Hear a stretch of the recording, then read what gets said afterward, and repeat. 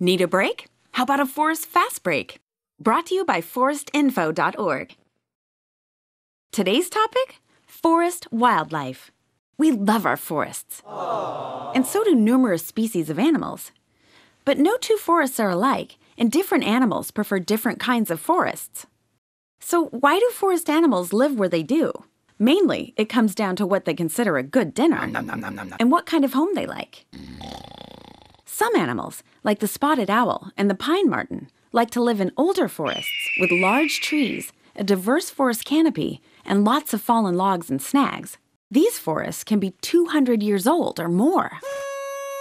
Other animals, like elk and mountain bluebirds, prefer a young, open forest because of the grasses, berries, and other vegetation that are found there. Yum! These are the forests that grow first after trees are harvested or after a forest fire. And other animals like a whole range of habitats and will travel from one forest type to another because some animals just like variety. And here's the really interesting part.